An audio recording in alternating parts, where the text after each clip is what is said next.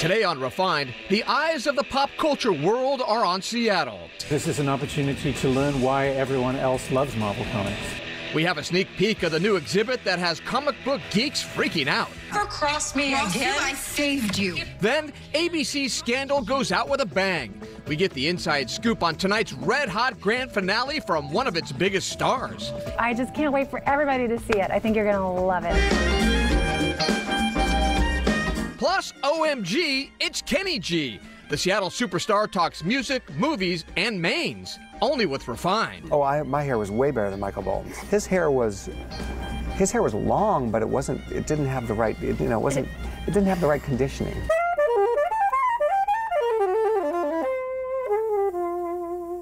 Hey, it's Kenny G here, and Seattle Refined starts right now.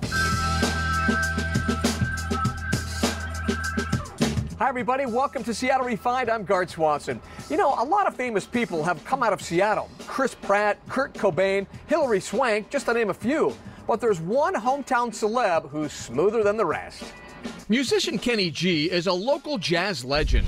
Born and raised in Seattle, Kenny G graduated from Franklin High and the University of Washington. From there, he became one of the biggest artists of all time, selling more than 75 million records worldwide. So when Kenny G recently came back to perform at Jazz Alley, Refined's Malia Karlinski couldn't wait to meet him. Will you do a little bit of Songbird?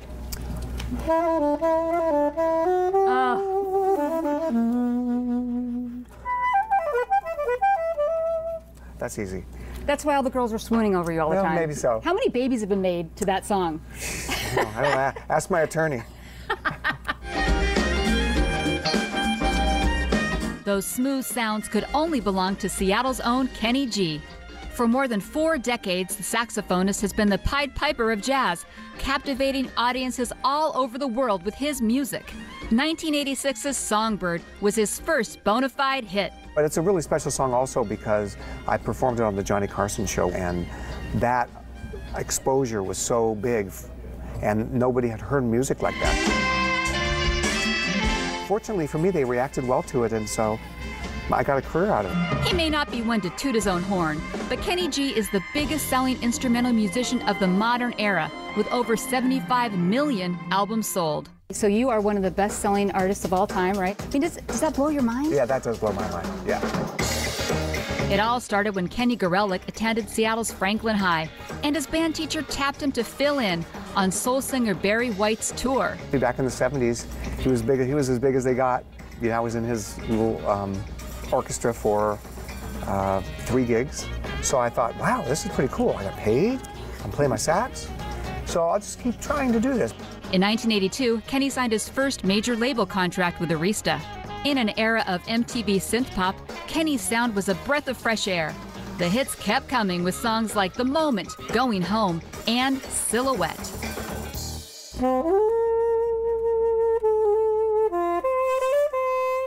And it wasn't just his horn that made him famous, it was also that hair. Back in the 80s, 90s, let me ask you this. Who had better hair, you or Michael Bolton? Oh, my hair was way better than Michael Bolton's. I mean, I'll say that. I mean, his hair was long, but it didn't have the right, it didn't have the right conditioning. What about you and Richard Marx? He also had some nice hair. My hair was way better than his. He had that mullet. Mullet, yeah. By the way, we're still friends. He's interested in flying, and I'm a pilot. You're a pilot. Yeah. That's so cool. Yeah, he wants to go flying with me, but he's a little nervous. Flying and golf are his passions, but for Kenny G, discipline is the name of the game. I like anything that requires skill and patience and time to get good at. I like any of those things because there won't be very many people that do it. That's why saxophone playing appeals to me. It's the same thing. How many hours a day do you practice the saxophone still? 3. 3 hours a day? 3. For how many years? 30 years or more? Or more. Doing that? Or more. That's incredible. Yeah. Speaking of time, he tends to keep his friendships forever, including one with bandmate Robert Damper. We went to high school together. How long have you been making music together? Probably about on and off for about 40 years. We're still having fun. Kenny G is a serious musician who loves music and loves making people laugh. Kenny G! He's had scene-stealing turns as a fantasy best friend in this Funny or Die video, and in the comedy A Bad Mom's Christmas. Get the out, kid. Kenny G? I'm still getting paid, right? I don't know. Take your little flute and shoot. Shoe fly. Okay. Go make another album. It's not a flute. I think that's the funniest part of the whole movie. I think so too, actually. It's a pretty funny line. He may live in LA now, but with family, including his dad and friends here, Seattle is still where Kenny G's roots are. It's 1 in a million to have a career like mine. Yeah. It just is. Doesn't matter how good you are. Just like, you know, things happen. The stars line up and something magical happened, And we got Kenny G. Yeah, that's what happened. Yeah, you got him. He was made. And he was made to make music. That's right. I was, actually. And to spread this beautiful, beautiful music. Malia Karlinski, Seattle Refined. Kenny G will be touring for the next few months, and he's working on a collection of romantic songs called New Standards. To learn more about Kenny G or Jazz Alley, check out our website. From jazz to gin and juice, I do like a little rap, and I actually know a few Snoop Dogg songs. And there's awesome news for diehard fans. Snoop Dogg will perform at Kent Showwear Center this Saturday for Snoop's Wellness Retreat Tour. At last check, tickets are still on sale. There was a lot of star power at a magical event in Portland. Wizard World Comic-Con took over the Rose City this past weekend at the Oregon Convention Center. Our photographer spotted Sebastian Stan from the Captain America franchise, Jason Momoa from Game of Thrones and Aquaman, and even Henry Winkler from Happy Days. The celeb sightings didn't stop there. To see who else came to Wizard World, head to SeattleRefined.com. People in Seattle can really let their geek flag fly at a new Mopop exhibit. Marvel Universe of Superheroes will open to the public this weekend, but thanks to our superhero powers, Refined already got a sneak peek inside. If hearing names like Spider-Man, the Hulk, Black Panther, and Captain America get you excited, you're gonna love Mopop's new Marvel Universe of Superheroes exhibit. And even if you're not a huge comic fan, Chief Curator Ben Saunders says, This is an opportunity to learn why everyone else loves Marvel Comics. Ben and his team have assembled an astonishing collection of screen-used Marvel movie props. Captain America's shield, check. Iron Man armor, check. Guardians of the Galaxy cassette player, check. Black Panther costumes, check. There's so much to see. There are over 300 objects on display. Many, many pieces of original comic art, but also costumes and props from 10 years of Marvel Cinematic Universe films and things from all the new TV shows, including one of my favorites, Luke Cage's bullet-ridden hoodie. So I understand that everything here on display is authentic, Absolutely. But there's one problem. Yeah. If that's Thor's real hammer, how did you get it there? Because only Thor can pick it up. You know, all right, do you want the truth? Yeah, I do. Well, A, it's a prop. I'm sorry. So it weighs about 8 ounces. So I could pick up Thor's hammer? Absolutely, we all could. Yeah. I'm sure you could anyway. You seem like a true hero to me. Thanks, man. Yeah. There's actual comics, too, like this early Spider-Man, and... So this is it. This is #1 of Marvel ever, right? This is the very first Marvel comic, before the company was even called Marvel, actually. There's more than one of these, but a lot of the things in this exhibit, there's only one, right? Yes. One such item is this piece of original art from Marvel #1, believed to be the only example in the world. This page is joined by tons of other super rare, super cool, original comic art. A lot of people have never seen original comic book art, and you get to see details of brushwork, pencil work, paste-ups, whiteout, corrections, all of these things that you would never get to see. Here, you can also hang out with the Thing, if that's your thing, or don Iron Man's armor in virtual reality. So cool. So I know it was a lot of work, but you really put together a super exhibit. Oh, thank you so much. Thank you. I really appreciate you saying that. John Prentice, Seattle Refined. Marvel Universe of Superheroes opens this Saturday. Coming up on Seattle Refined, some art is normal and some is downright seedy. If you see me in your yard in West Seattle, I'm taking your seeds. Meet the local artists whose masterpieces require both patience and pods. But first, after 7 nail-biting seasons, Scandal's final episode is tonight. Time's up. We're coming for you. We'll try to get one of the show's biggest stars to spill the tea about tonight's blockbuster ending.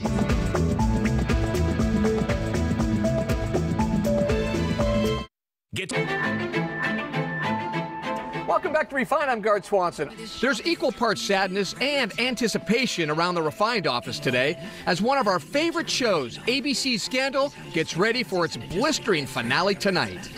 Here's how this works. You give me counsel, I make decisions. You support that decision. Actually, that's not at all. You ever cross me again? I saved you.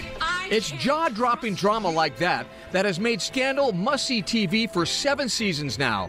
But all good things must end. And tonight, we find out if there's a sliver of hope that Olivia Pope can live happily ever after. Refine's Britt Thorson sat down with star Bellamy Young to get the scoop on Scandal Swan Song. So I gotta say, I put out a tweet yesterday saying, hey, I'm gonna be talking to Mellie. Do you have any questions for her? The final episode coming up. And about 5% gave me questions, and about 95% just gave me crying face emojis about it being the final episode. People are wrecked about this.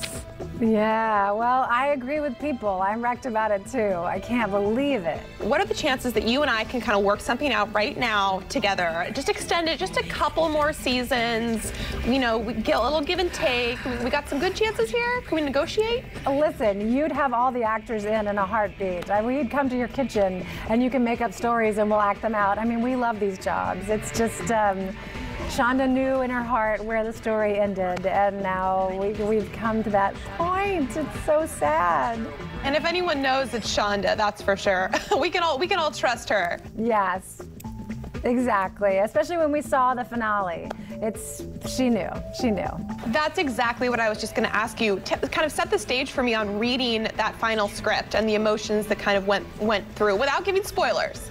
Britt, it was crazy because we were in DC shooting the second to last episode, and we couldn't figure out what was going to happen. We knew she only had 42 minutes of story left, and we just all wanted to live, but we couldn't imagine how it was going to go. And we sat down for the table read, and you know, we sit at table reads like we sit with everybody on Thursday night because that's where we find out all the information. We know nothing going in, and it was so satisfying. It's as hilarious as it is heartbreaking. It's jaw-dropping. It's conversation moving. She just is a once-in-a-lifetime storyteller, and she pulled that little boat right into port impeccably. It's everybody that does survive, ooh, like will live on forever because she serves the paths that they were on so with such integrity and dignity, and I love it. I hope you'll love it too. So one of the main questions also in that 5% of tweets that came back to me was a really great question in there from a lady named Carrie, and she said, what would you have season 7 Mellie tell season 1 Mellie? Wow. God, that is a great question. Play the long game. But I feel like Mellie already knew that. I know this is going to be hard to boil down into one thing, but what are you going to miss the most about Scandal? I mean, everything is the actual honest answer, but, you know, spending my time with this open-hearted, hardworking, loving bunch of people. Also getting scripts that if I got one of them a lifetime and did it for 2 years on Broadway, I'd say, oh, job of a lifetime. But they came every week at us, so beautiful, and then I, you know, got to share them with these wonderful people. And so all these Thursday nights that we spent with people around the world in such a personal way, I will miss that. Bellamy, thank you so much for not only taking the time to talk with me today, but for bringing Mellie to life in such a beautiful, badass way. We are going to miss her and you and the whole crew so much. Thank you so much again, and congratulations on an amazing run. Have a beautiful day. I hope you love the finale. The Scandal finale tees off tonight at 10 right here on KOMO 4. Coming up on Seattle Refined, which used items do Seattleites want the most? Plus, beautiful masterpieces, but there's more than meets the eye to these appealing portraits. Here at Seattle Refined, we never get tired of hearing from you. Like us on Facebook, tweet us your story ideas, or shoot us an email telling us what you want to see on the show. You can find our inbox at hello@seattlerefined.com. Seattle Refined will be right back. Welcome back to the show. I'm Garth Swanson. Seattle weather can be unpredictable this time of year, but 3 things are always certain: death, taxes, and tulips. And those April flowers are not disappointing this year. Refine's roving photographer, Cy Bean, just got back from capturing the beautiful and colorful tulips that overtake Skagit Valley this time of year. The photos are just incredible. To check them all out, head to SeattleRefined.com.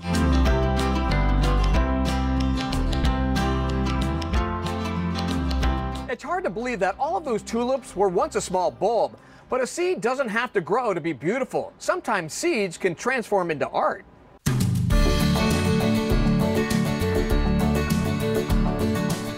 From far away, these pieces look like normal works of art, but look closer. There's more than meets the eye. Well, when you see it up close, it's just wow. Becky Hoover doesn't need a fancy studio to unleash her creativity. She creates unique artwork every day from her West Seattle bedroom. Well, this is seed art, crop art is what it's called. Instead of paint and brushes, she just needs a toothpick, seeds, and a lot of patience. And I pick up a little seed and I lay it down. And then I have some pieces that can take up to 50 hours for the bigger ones. Well, we've got yellow split peas here. We've got sunflower seeds. This is bright green jade rice. I forage for a lot of it, and if you see me in your yard in West Seattle, I'm taking your seeds. Becky first learned about the craft at an art show 2 years ago. It's gone from a hobby to a passion that's now paying off. This kind of just started as a selfish thing that I made pieces for myself. And I just started posting pictures and people asked to buy them. So that kind of gave me the idea, maybe I should put these up on my Etsy store too. The biggest commission I think I got so far is $3.50 per piece. This is the first piece I ever did. You can tell because the seeds are big. And then this one right here, this is Jareth, the Goblin King from Labyrinth, one of my favorite movies growing up. And obviously David Bowie with lots of pine needles on his head. And then this is my personal favorite piece. This is a snake I did, and he's got sunflower seed scales. Seed art is pretty unique in the Northwest. It's more of a Midwest tradition. At first, Becky didn't know why she was drawn to it so much, but quickly learned it's in her blood. So I was doing my seed art and loving it, and then I went to visit my sister in San Francisco, and I saw these two pieces of art on her wall. So I asked about these two paintings that my sister had of gravel art, and she said that my grandpa had made them. And so for me, that was just, it all clicked right then. I'm like, wow, this runs in the family, this need to do tiny, tedious, obsessive little things. So I came home immediately and recreated those gravel art pieces, and I have them hanging proudly over my bed. These pieces are more than just a labor of love for Becky. It's also helping her live a better life. Well, my whole adult life, I've kind of gone back and forth struggling with sobriety, and it's been a huge driving force to have goals and to have, you know, something to fill my time with something good and positive. It's very therapeutic for me to do this, to really dig in and focus, and I think about it more than I think about drinking. So when I have a piece going, it's a lot easier for me to stay clean and sober. Oh, it's absolutely the best high I could imagine. It's wonderful. I can't describe the feeling when you're in the zone and it is clicked in and you're just going for it, and I can sit there for 5-6 hours without a break. It's my me time and I love it. It's euphoric. I love the feeling. To learn more about Becky's seed art, head to SeattleRefined.com. Seattle is a hub for artistic people, and that really rings true when it comes to women photographers. SeattleRefined.com profiled 4 fierce female photographers who are making waves in Seattle. They shoot everything from families to fashion to weddings and concerts. These women really do it all. To see their photo galleries, head to our website. We'll be right back.